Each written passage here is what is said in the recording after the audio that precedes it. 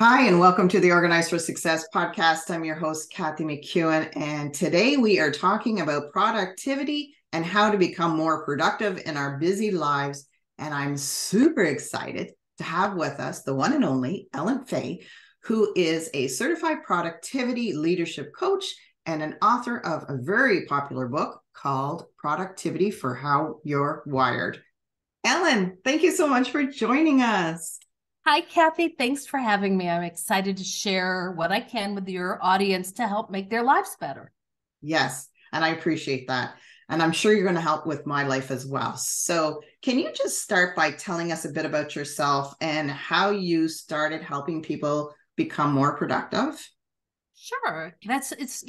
We all have our own stories, but my first career was in the hotel business and I worked like 100 hours a week for many years. It was just really toxic. And when it was time to have kids, I said, I can't keep doing this. My husband was also in the hotel business then. So it was like, we can't have two of us. So I mean, this was like the 90s and I had no choice. So I kind of, it was not like today that like there was family leave and things. So I quit and stayed home with the kids a couple of years. And when my youngest was old enough, I said, okay, I'm going to start my own business because I knew if I worked that hard, I was going to do it for myself this time. So I kind of like, what am I going to do? And I decided to become a professional organizer. And what's really interesting, I thought that I'll do it a few years till the kids are older and then I'll go get a real job, right? Well, I had no idea what an amazing profession professional organizing is. And so I started out like a lot of us doing residential organizing as a generalist, doing closets and playrooms and kitchens and garages. But as time progressed, I think a lot of us have found that over the years, you kind of move towards your past experience and what you're good at. And because I worked in business and I had that, my clients would say, oh, can you come help me in my home office? And I started doing a lot of work in people's home offices and helping them with their calendars and with their schedules and setting goals and organizing their iPhones and their papers. Well, even back then, there was like, how we integrate our technology, setting up their printers. Well, as time went on, I had the knowledge that, wow, I can offer this to business. So I started going into businesses and doing business organizing and productivity. Then around 2009, I said, oh, I think I should get some coach training. This sounds interesting. I just want to learn about this. So in 2011, I became a certified coach. And I was just kind of ready to launch that. And then I get this phone call. Can you fill this opening spot on in the US, we have the National Association of Productivity and Organizing Professionals. So I stepped on the national board. I was there for 7 years. I was president for a couple of years. And so that kind of took me off. But when I came off the board in 2018, it was like full force on my coaching business. And I was like working a little bit, hands-on with people, but 90% of my business was coaching. And it was just my area was productivity coaching because that's what I really was able to help people do. Then the pandemic came, and that was the end of my hands-on clients, and I've been on Zoom doing full-time productivity and leadership coaching since. Wow. And it's funny how we can start in one area of organizing and then shift. And because myself as well, when I first started the business, and by the way, you started way before I did, and there wasn't a lot of organizers then because there wasn't a lot when I started 10 years ago either. So for I you, started in 2001. yes. And it was like, I'm a professional organizer. And they would say, what? Right. Yeah. And I got this really lucky break. Mission Organization was one of the very first organizing shows, and it was on HGTV in 2002. It started, and they were filming in Philadelphia. So I submitted a proposal to do an episode and they picked me. So I was on HGTV in 2003, which gave me some credibility. But that was really when people were starting to say, oh, this is something real. Yeah. Yeah, it's interesting. And when I started, really quickly, when I started the business, I wanted it really to help people have more time. Like I was thinking, I'm just going to go in and I'm going to help organize your home so that you can spend more time with your family. That was my goal. And then being in the field for a bit, I'm like, this is not about tidying up. This is not about tidying up somebody's home. This is about people who really struggle with home organization. And it's so much more involved. So it's funny how both of us kind of went in thinking we're going to go one route and then we end up going another route altogether. Absolutely. Right?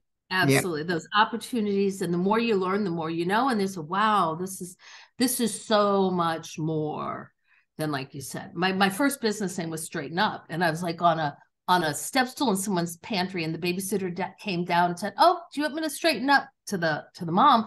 And it's like, oh my God, I do so much more than straighten up. And it was like, it took a few years for me to change my business name, but we do so much more. We change lives. I mean, it's pretty interesting. It's definitely life-changing for sure. So how do you actually define productivity? What's your thoughts on the actual definition of productivity? Well, I could give you 25, but let's just keep it really simple and say, to me, it's the intentional use of time. Okay. If you intend to work, let's work. If we intend to relax, let's relax. If I intend to work on project X, let's work on project X. So by being thoughtful and deliberate and planning and intentional, our lives are better because we're doing what we need to do and want to do. So we're doing what we need to do, so there is time to do what we want to do. Right. Right. So that's so true.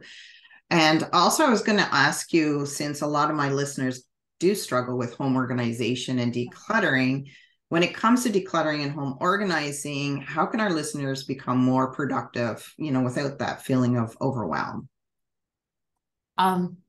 So overwhelm is pervasive. And I think that's like, our society is, we're stressed in so many ways. The one tip I can give people is that saying no is the most powerful organizational and productivity tool out there. One of my favorite quotes comes from Warren Buffett, and he says that the difference between successful people and really successful people are that really successful people say no to almost everything. Yeah. When you think about that. And for me, so when I wrote the book, the book really helped solidify for me these concepts. And it's made me absolutely ruthless about what I say yes to and what I say no to. And the only way I can relax and have any quality of life whatsoever is if I'm ruthless about saying no. And just because I can do something doesn't mean I should do something or I'm going to do something.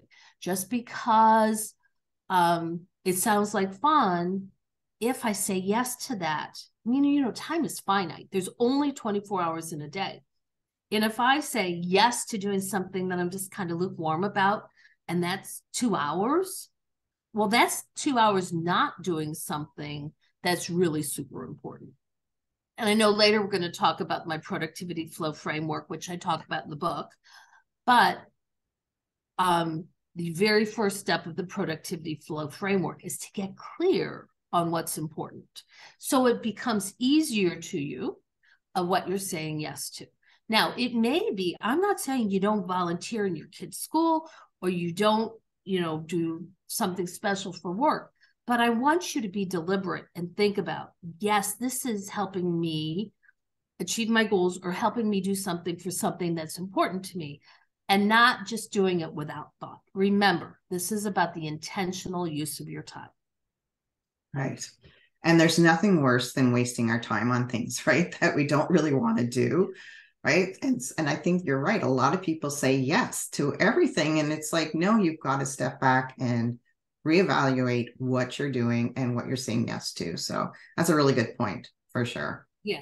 You know what? I want to make one other point. Brene Brown, who I just think the world of, and I've listened and read her books and stuff. She says, when you feel resentment, that's a red flag that you probably should have said no. So if you're ever doing something and you're feeling like a little resentful, stop, pause, think about it. And next time, maybe you'll have more gumption to say no. Say no. Right. That's so true. All right, so let's chat about your book. Actually, in You, chapter one, you talk about, I mean, it's right behind me. Here we go. yeah, there it is. I love the cover. I love the Thank color. you. It stands out.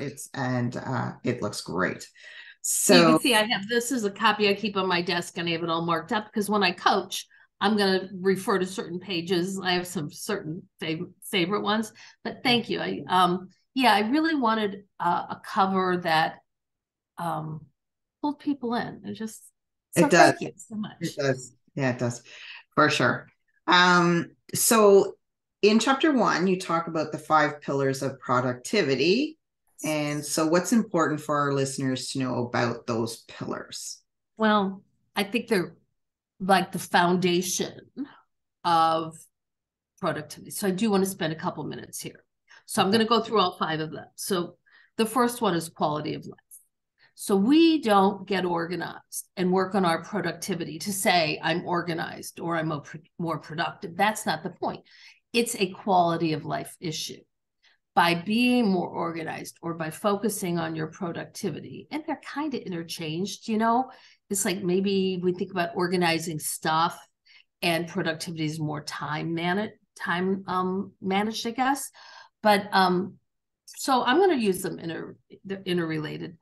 But we do it so we have a better quality of life. So remember, we were talking about intention. So when you're with your family, you enjoy being with your family. When you're with your friends or your partner or whatever you're doing, you enjoy that without that pressure and that stress. Oh, I need to be somewhere else. I need to be doing something else.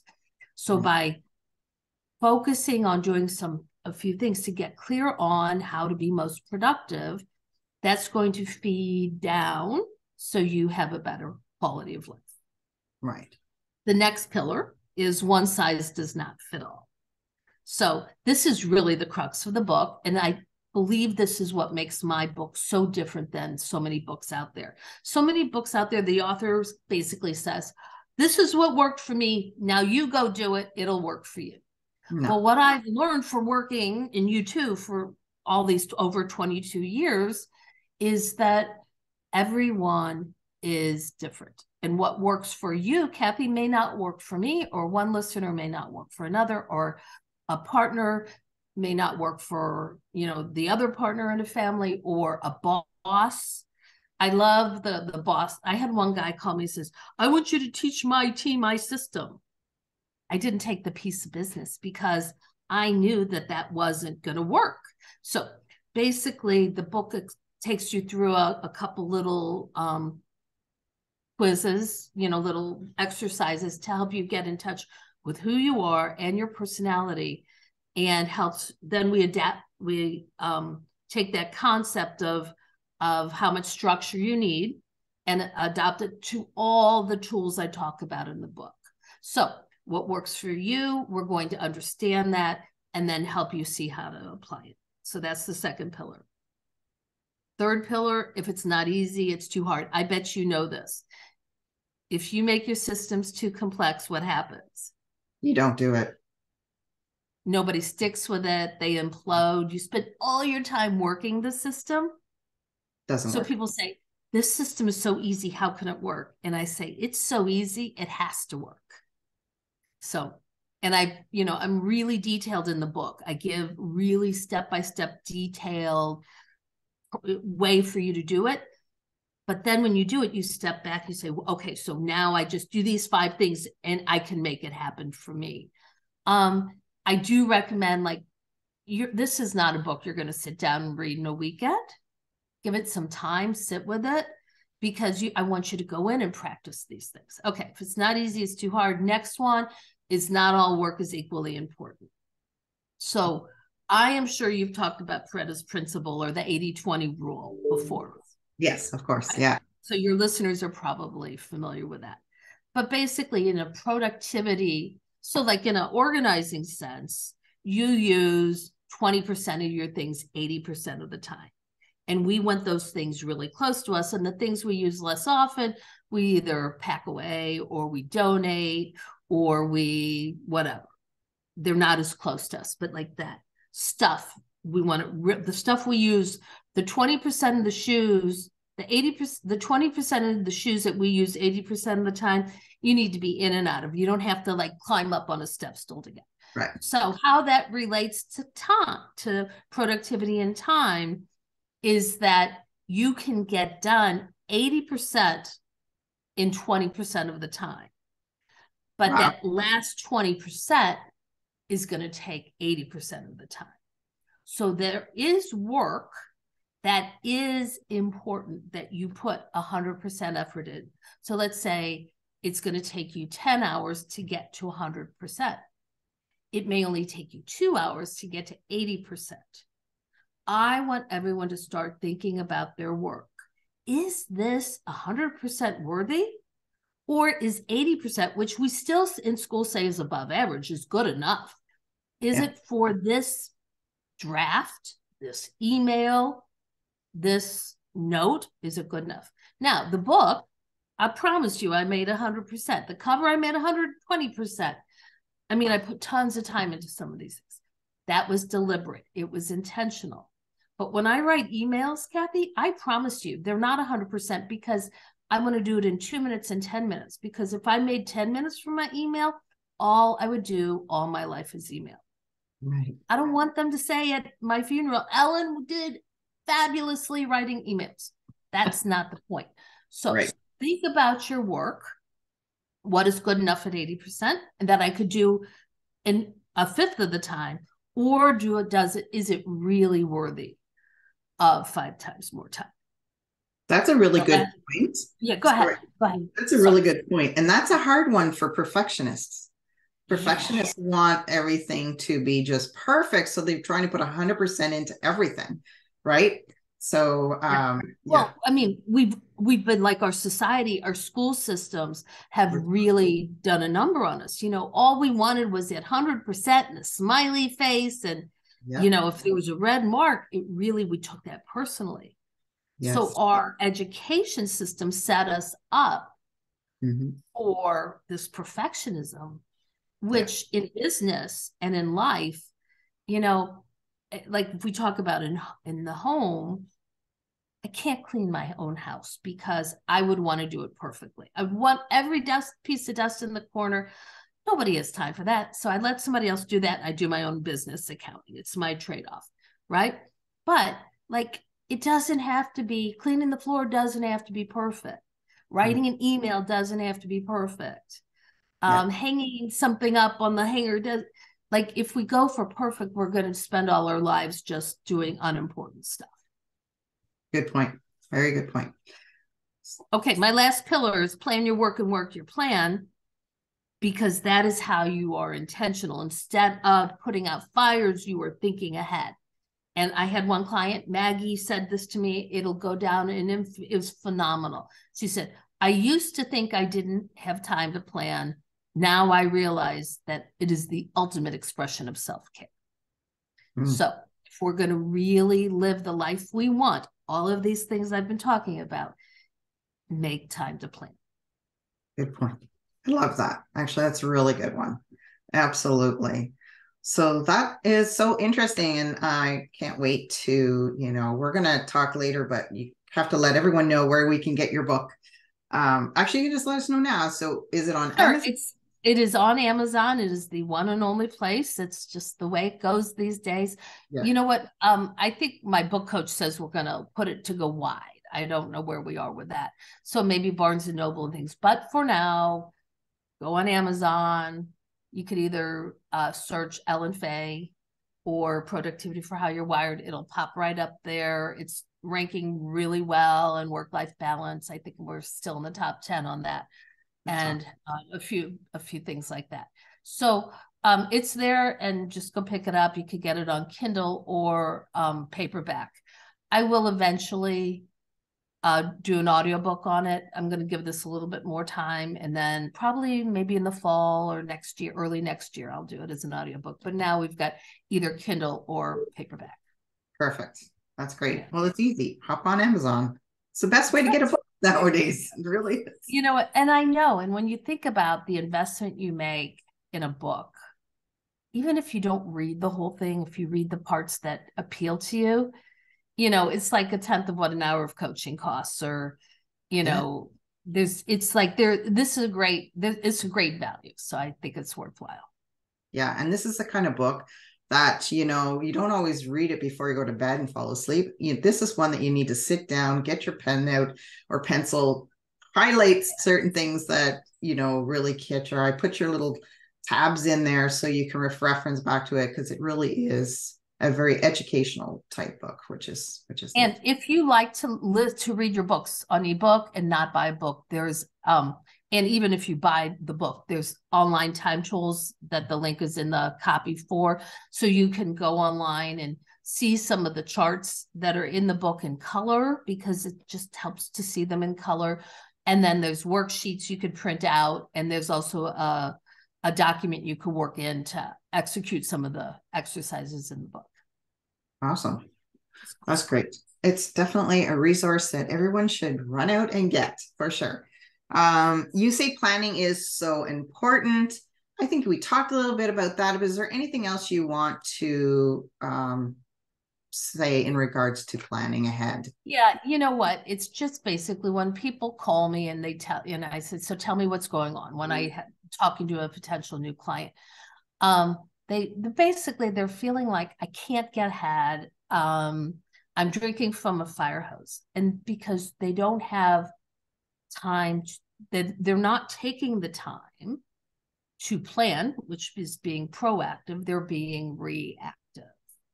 So when we talk about the productivity flow framework, we built in planning, and not a lot of planning. I'm not asking people to spend hours and days, but maybe 5 minutes every day to think, to really be intentional. What is the most important work I do today? And then a half hour or an hour once a week to look at everything, get the whole picture, kind of reset, recalibrate, and launch for the next week. And when you invest in yourself to do that, all of a sudden you say, oh, I don't have to stress out this weekend. I can really relax because I'm okay. Or, you know what, if I work 2 hours Saturday morning, then I could relax the rest of the weekend, because you know where you stand. I say there's no scary monsters hiding in your email or in a pile of papers, because you know where you stand. So that's like that quality of life issue. So that's what planning does for you. It helps with the overwhelm, and it helps you say yes to the right things. Right. And you mentioned your productivity flow framework. Did you want to go into a little bit more detail on that, so Sure. listeners can Yeah. get an idea of how it works? Great. I'd love to. So the first section of the book is understanding yourself, and the second section is creating your systems, the productivity flow framework. The third section is application to different things like working hybrid or email or leadership, even some leadership things. But we're going to talk about the framework, and there's 5 steps to it. And that's what the whole second section is about. And that's a lot of the worksheets are. So the first step of this is to set your goals and intentions. Now, remember, we talked about, mentioned earlier in the one size fits all structure preference. So I kind of walk you through a way for you to assess how much structure you need to do your best work and be your best self. And I've defined that as low structure, moderate structure, and high structure. So for all of these exercises I talk about, so when we talk about setting goals and intentions, I provide, here's a template you use if you need low structure. Here's a template you use for moderate structure. And here's a template you use for high structure. So wherever you fall, we're creating a tool that fits you and how you're wired. So what that goal and intention exercise does is helps you get clear on what's important, what you're saying yes to, helps you commit to those. And then when something else floats in, you can stop and you could say, if I say yes to this new shiny penny or this new idea, I'm going to be saying no to what I decided was most important. So am I willing? Is that opportunity so phenomenal? Or do I just want to wait maybe till next year to work on it? So this is what helps us do our most important work, is by defining our most important work. It just brings that clarity and this idea of, I am committed to doing this for now. Then the second step is I call a time map. And that is, it's not, people think it's time blocking, but it's absolutely the farthest thing from time blocking. It's an exercise to help ensure that you have time to do everything that you want to do, including all those things that we just put on your goals and intentions exercise that you told me were important. So you could either think of it as a vision board. Did you ever do a vision board where you kind of cut out pictures of what you wanted your life to look like? Absolutely. Or, right? So let's say, I want this, right? So you're envisioning what you want. It helps bring it to life. Or other people like to think of it as a budget for their time. I have 168 hours every week, 24 times 7. How do I want to use that? Just like you can say, I have X dollars available every month. How do I want to use that? We're going to do the same thing with your time. And we kind of block it out. And the book explains how to do this. And it gives the worksheets and the time tools show you, the spreadsheet shows you can do this yourself. And it says, if you like low structure, do less detail. If you like high structure, you'll want more detail, and moderate structure. I give tips for all of that. But the best story I can give you for this is this woman who hired me, who had gotten a new job, just had a second baby, and she's hired me to learn how to figure out how to do everything she was doing, plus adding in all this other stuff. So we did the time map exercise. And by the end, we put everything she wanted to do in there. And there was only one problem. She could only sleep from 2 a.m. to 4 a.m. That's not going to work.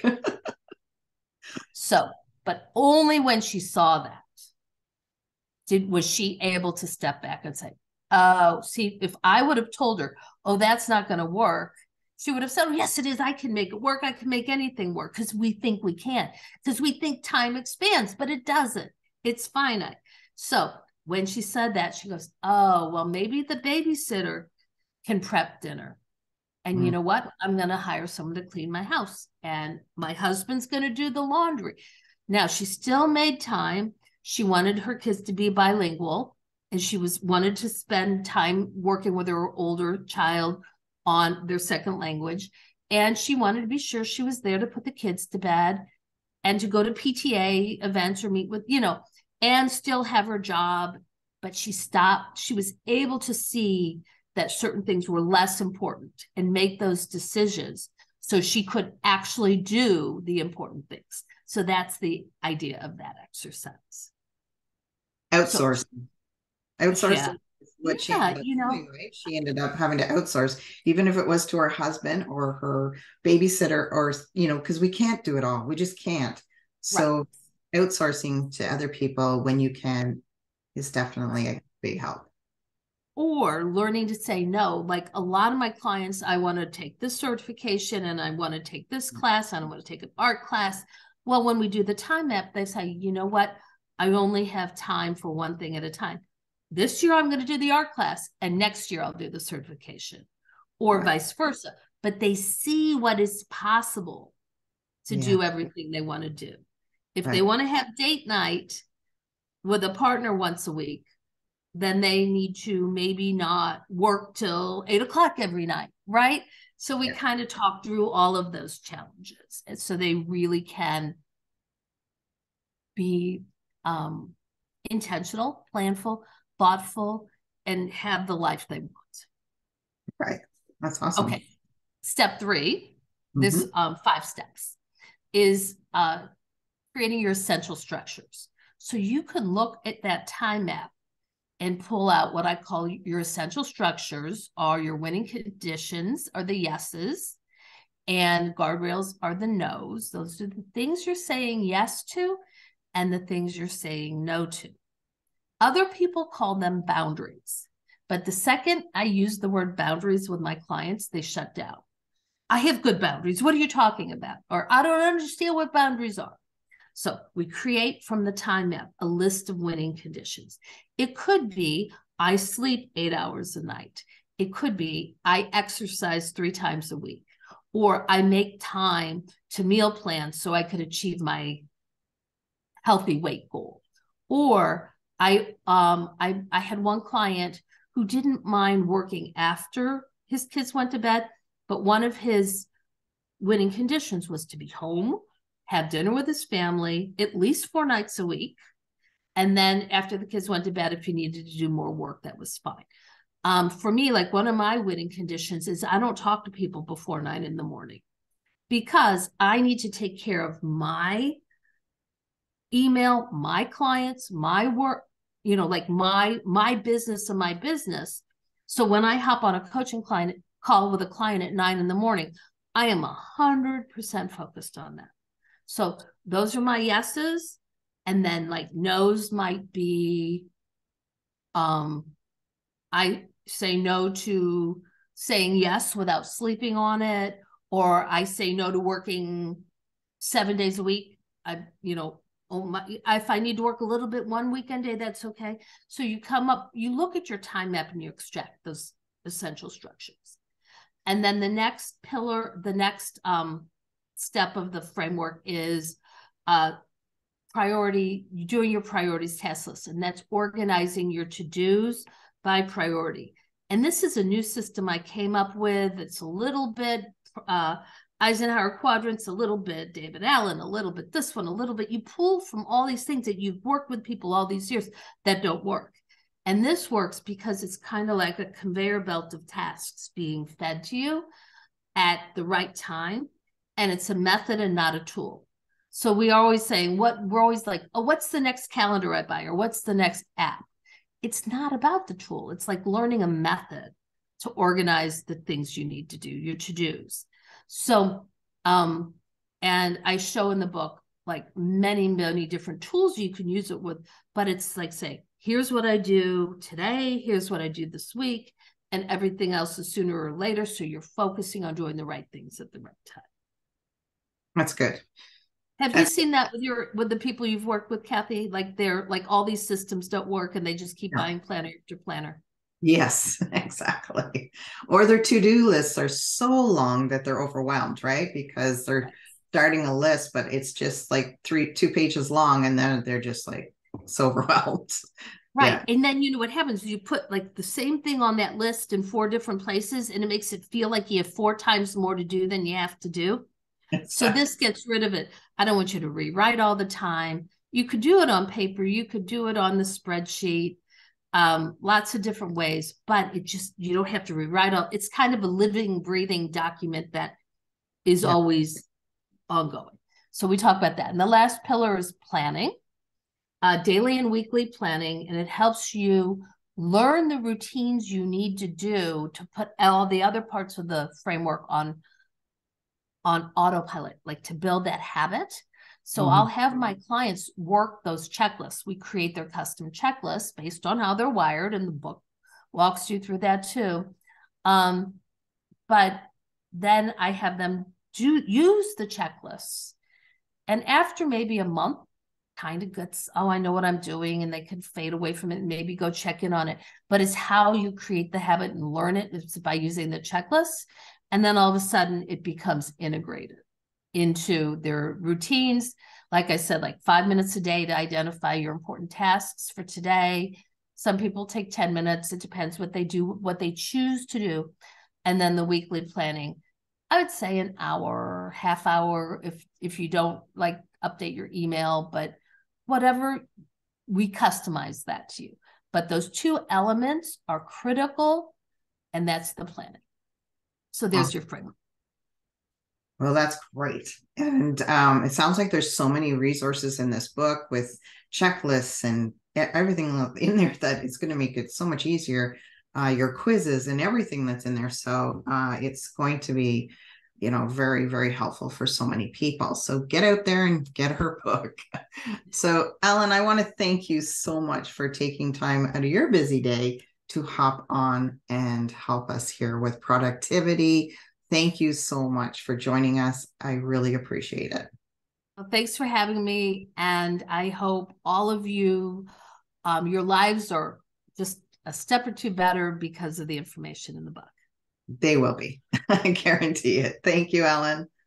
Thanks, Kathy.